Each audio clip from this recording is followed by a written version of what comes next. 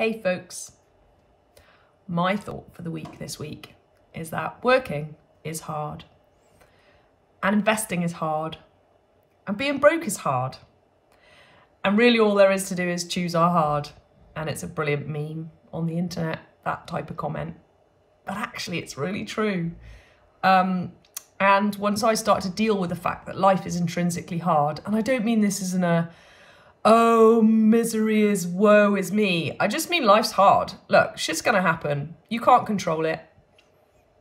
It doesn't matter whether it's someone dying, someone leaving, COVID, someone stealing money from you, losing a job, getting a cancer diagnosis, having a car accident. At some point, bad shit's gonna happen, even though we're good people, right? And it's not because we did anything wrong, it's just because that's the nature of life. And again, I'm not, I'm a ridiculous optimist, naive optimist at times. And I'm not saying it to be miserable or, put you down this week and make you feel like shit. The idea of this is that it kind of lifts you up and you think, oh yeah. But what happened for me was once I got that actually life's kind of hard anyway, and that actually something's going to happen even outside of my control. Most of the things that have happened to me that I've found hard, like my brother getting killed in a cycling accident, that was pretty rough. And there was nothing I could do about that. It was absolutely outside of my control. What I could control was how I responded. And although I didn't immediately respond by bouncing off the walls, being okay with it, and it took a few months, and I'd say it's shaped who I am today. How I dealt with it was powerful, and it's still, my book's coming out in a couple of months, and the forward is to Chris, my brother. And so once we get that life's hard anyway, I kind of figure that, well, let's choose the hard. And people go, oh, investing's so complicated, budgeting's so complicated, money's so complicated. And I'm like, well, it kind of is in the beginning. But once you know how you're doing it, it's really easy. And once you know what you're doing, it's kind of simple. And that's really my thought today, is that the hard's only temporary if you do what you need to do to get done what you need to get done.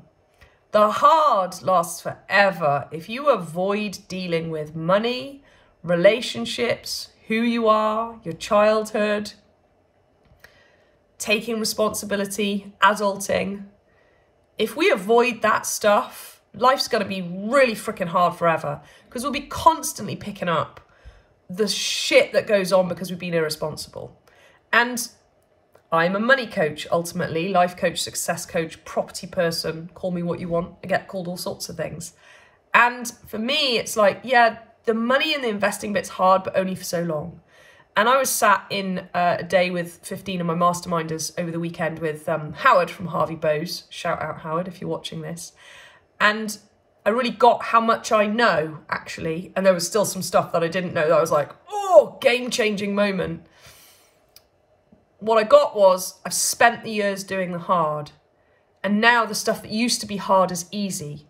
So now money is relatively easy for me. And it's not always been easy. And I've had to make some hard choices. And I haven't had the nice cars that my peers have had and the nice houses when my peers were having houses. And yet now I've got it and it's sustainable. Whereas for a lot of people I came into school with and stuff, not sustainable, up to their necks in debt, unworkable, and gonna have to deal with hard money for a lot longer than I've had to deal with it.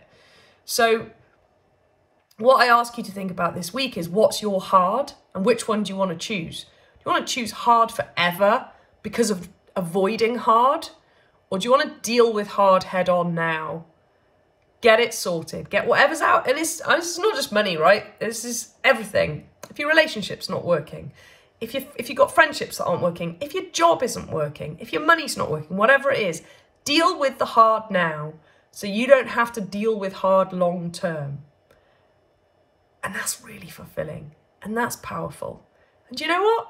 If your money's the hard bit, sure, come talk to me. Come on a clarity call. I have one this Tuesday evening and one in 2 weeks, and then Money Mastermind's shut, and then I kind of go all quiet for about 4 or 5 months because I'm coaching lots of people and helping them with their money.